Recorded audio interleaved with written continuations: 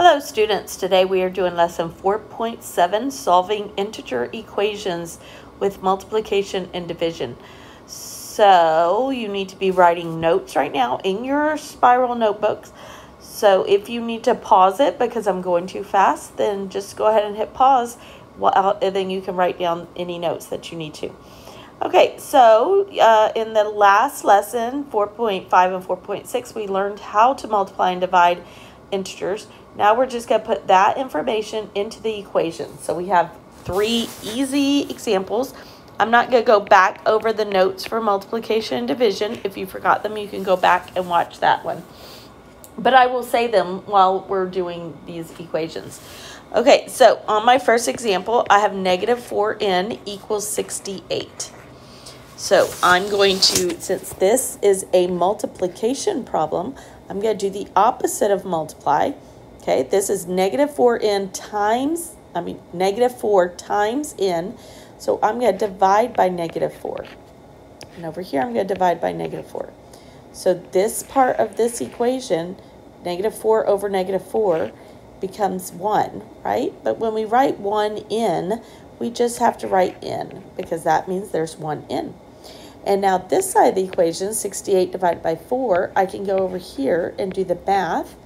So that would be 1, subtract, and then 4 goes into 28 7 times, and I have nothing left over. Okay, so I get 17. But I need to go through my rules for multiplication and division. And that says if I have different signs, one's positive and one's negative, then my answer is going to be negative. So there's my answer, n equals negative 17.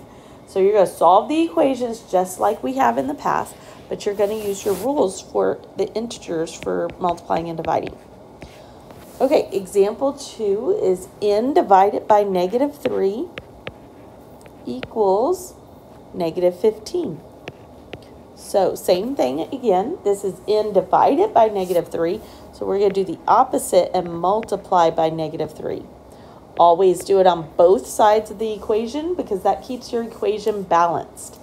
So these two cancel each other out and I get n equals. Now I'm going to do 15 times 3. If you need to go off to the side and do it, you can do that. Or if you know what 15 times 3 is, 45, then you just write it here.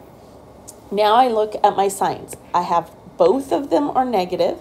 So if your signs are the same, your answer is positive. So there's my answer for example 2. It's n equals positive 45. Okay, last one, example 3. These are quick lessons because they're really just reviewing things that we've already done. So example 3 is negative n equals 37. So this one you might think, oh, I don't have a multiplication or a division here. But remember, if you don't have a number in front of the n, it's always a 1. So there's a 1 here that you just can't see.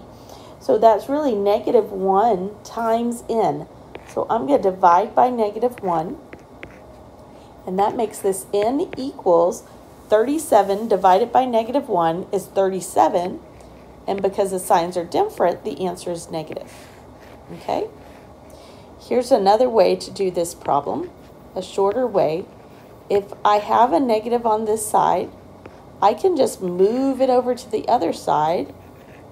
I can only do this if there's only one thing on each side, okay? I can't do this if I have like a plus something or a minus something. It's only if that's the very end of your equation. I can move it over here and just do this. And I know I can do that because it's just dividing by negative 1. Okay, so that's it. Do not do this. Do not move this over. Don't do this shortcut unless you only have an n or negative x equals in a number. No pluses, no minuses, no division, nothing else on the equation. Okay, that's it. Just 3 easy examples because you've already done this a couple of times already. So just remember that you're using your integer rules from the last 2 lessons we did. That's it.